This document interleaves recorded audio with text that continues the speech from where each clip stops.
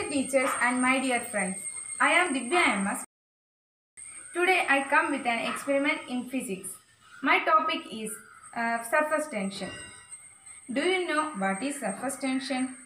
Due to the mutual attraction between the molecules on the surface of the water, the liquid surface stretched like a membrane. The force responsible for this is surface tension. We are familiar with it. Some insects move randomly on the surface of the water and the razor blade floats on water. Do you know what is the reason behind this? We can go through this. Take some water in a beaker and place a razor blade on the surface of water.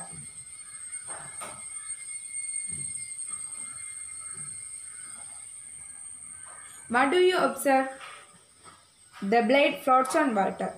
What is the reason behind this? Due to the mutual attraction between the molecules, the liquid surface stretched like a membrane. This stretched membrane holds the blade on the surface of water. Surface tension is due to the cohesive force between the molecules on the surface of water. Is there any method to reduce the surface tension of a liquid? Yes, it is a method to reduce the surface tension of a liquid. We can prove it through an experiment.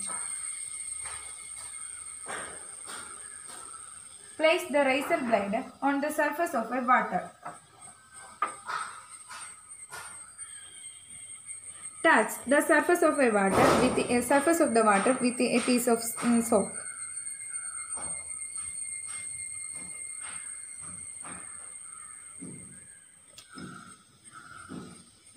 What do you observe? The blade moves to the other side and then moves to downwards. From this experiment, we can prove that surface tension reduces the surface area of a liquid. Is surface tension reduces the surface area of a liquid? We can prove it through an experiment. Take soap water in a beaker. Tie the thread in a metallic ring, like this.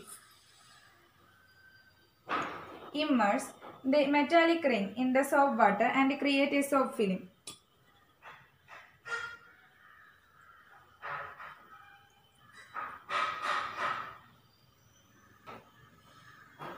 Prick a portion of the film using a pin.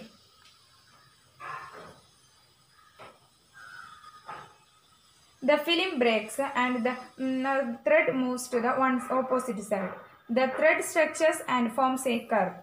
From this experiment, we can prove that surface tension reduces the surface area of a liquid. Let me conclude my experiment. Thank you.